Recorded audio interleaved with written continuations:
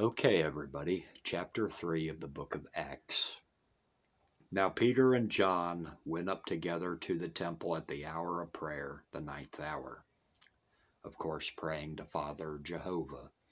And a certain man, lame from his mother's womb, was carried, whom they laid daily at the gate of the temple, which is called Beautiful, to ask alms from those who entered the temple. Who, seeing Peter and John about to go into the temple, asked for alms. And fixing his eyes upon him with John, Peter said, "Look at us." So he gave them his attention, expecting to receive something from them. Then Peter said, "Silver and gold I do not have, but what I do have I give you. In the name of Jesus Christ of Nazareth, rise up and walk." And he took him by the right hand and lifted him up, and immediately his feet and ankle bones received strength. So he, leaping up, stood and walked and entered the temple with them, walking, leaping, and praising Father Jehovah. Thank you, Jesus. And all the people saw him walking and praising Father Jehovah. Then they knew that it was he who sat begging alms at the beautiful gate of the temple, and they were filled with wonder and amazement at what had happened to him. Now as the lame man who was healed held on to Peter and John, all the people ran together to them in the porch, which is called Solomon's, greatly amazed. So when Peter saw it, he responded to the people, "Men of Israel, why do you marvel at this, or why do you look so intently at us, as though by our own power or godliness we made this man walk?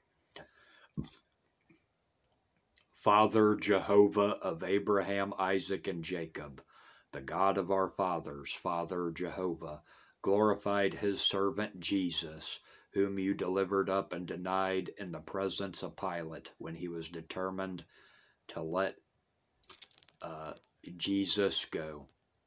But you denied the Holy One and the just, Jesus, and asked for a murderer to be granted to you, and killed the Prince of Life, Jesus, whom Father Jehovah raised from the dead, of which we are witnesses. And his name, Jesus, through faith in his name, Jesus, has made this man strong, whom you see and know. Yet the faith which comes through Jesus has given him this perfect soundness in the presence of you all.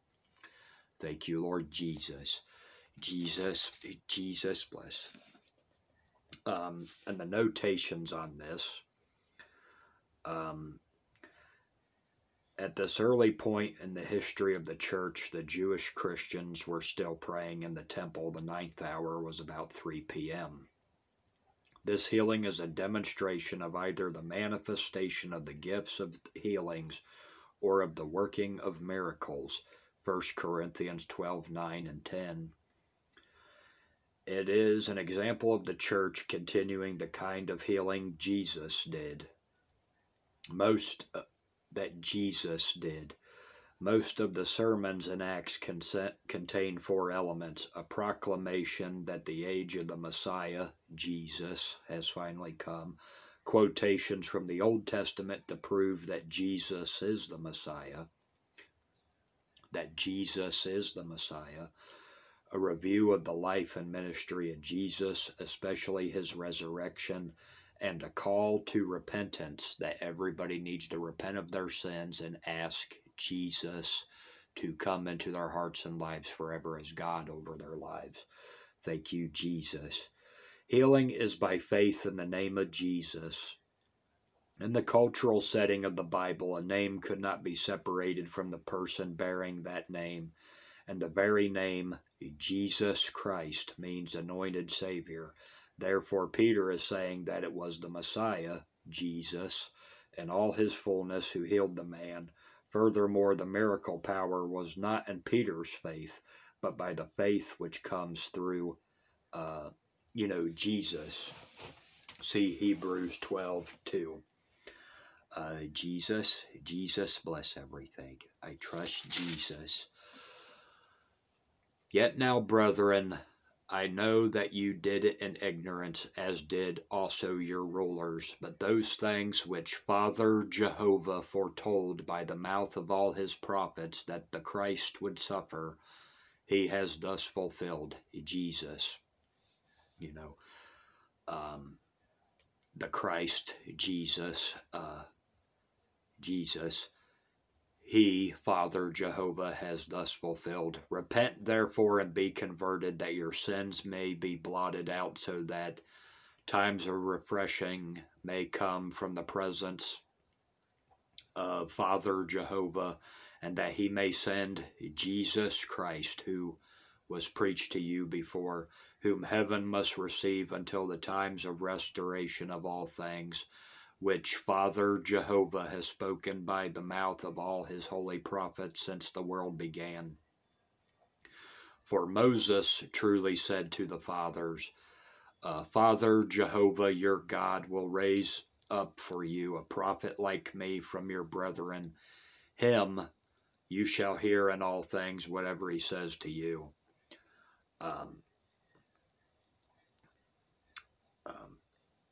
And it shall be, and I believe that Moses is talking about Jesus. And it shall be that every soul who will not hear that prophet shall be utterly destroyed from among the people.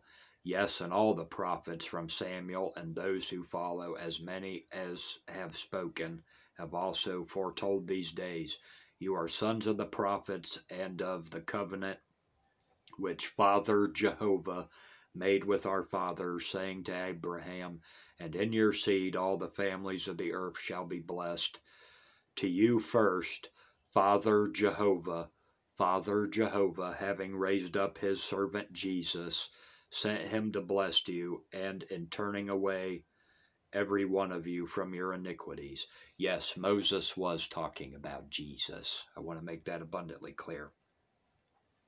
Old Testament prophecy has a present spiritual fulfillment in the church and a future fulfillment in the second coming of Jesus.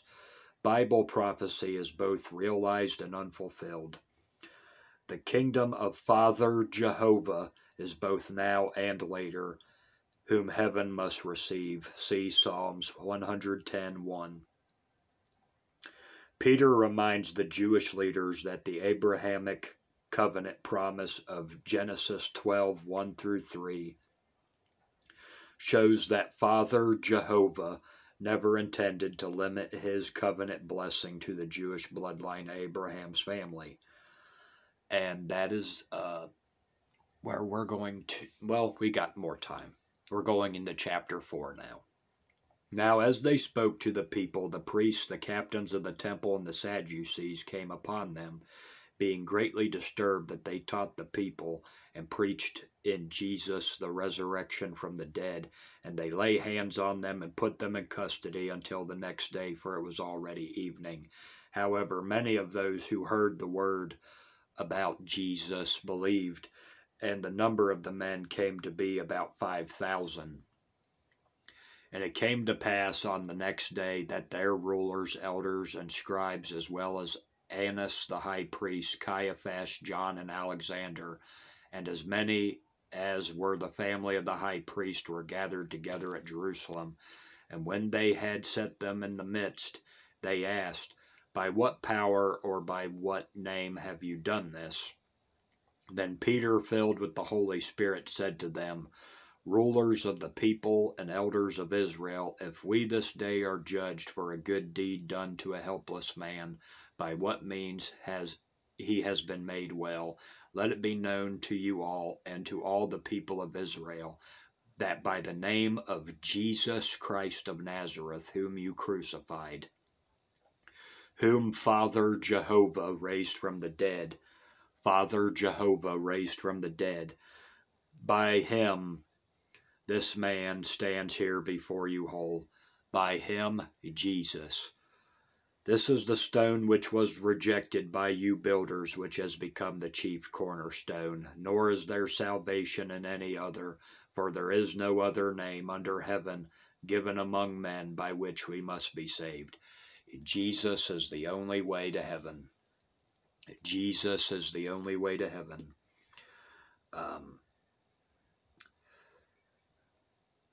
Other.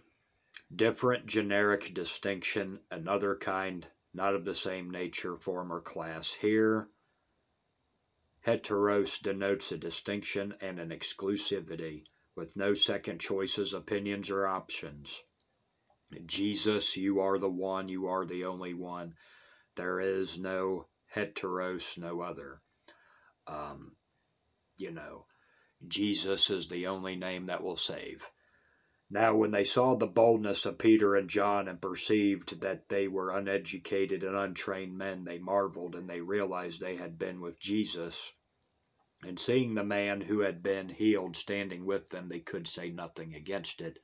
But when they had commanded them to go aside out of the council, they conferred among themselves, saying, What shall we do to these men? For indeed, that a notable miracle has been done through them is evident to all who dwell in Jerusalem, and we cannot deny it. But so that it spreads no further among the people, let us severely threaten them that from now on they speak to no man in this name. So they called them and commanded them to not speak at all or teach in the name of Jesus. But Peter and John answered and said to them, Whether it is right in the sight of Father Jehovah to listen to you, more than to Father Jehovah you judge. For we cannot but speak the things which we have seen and heard. So when they had further threatened them, they let them go, finding no way of punishing them because of the people, since they all glorified Father Jehovah for what had been done. For the man was over 40 years old, on whom this miracle of healing had been performed. And being let go, they went to their own companions and reported all that the chief priests and elders had said to them.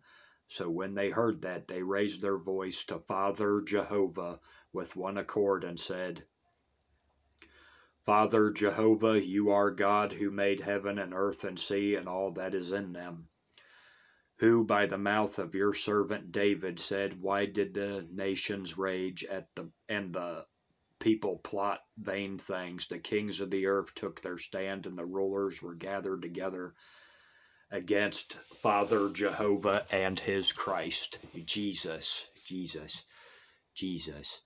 For truly your holy servant Jesus, whom you anointed, Father Jehovah, both Herod and Pontius Pilate with the Gentiles and the people of Israel were gathered together to do whatever your hand, Father Jehovah, and your purpose, Father Jehovah, determined before to be done. Now, Father Jehovah, look on their threats and grant to your servants that with all boldness they may speak your word, Father Jehovah, by stretching out your hand, Father Jehovah, to heal, and that signs and wonders may be done through the name of your holy servant Jesus, because Jesus is God incarnate. And when they prayed, the place where they assembled together was shaken, and they were all filled with the Holy Spirit, and they spoke the word of Father Jehovah with boldness.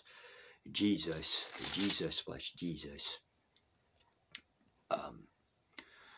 Now the multitude of those who believed were of one heart and one soul. Neither did anyone say that any of the things he possessed was his own, but they had all things in common. And with great power the apostles gave witness to the resurrection of the Lord Jesus, and the great grace was upon them all. Nor was there anyone among them who lacked, for all who were possessors of lands or houses sold them and brought the proceeds of the things that were sold and laid them at the apostles' feet, and they distributed to each as anyone had need. And Joses, who was also named Barnabas by the apostles, which is translated son of encouragement, was a Levite of the country of Cyprus, having land sold it, and brought the money and laid it at the apostles' feet. And we are going to stop right there. That is the end of chapter 4. Jesus bless you all. I'll talk to you all later. Jesus bless.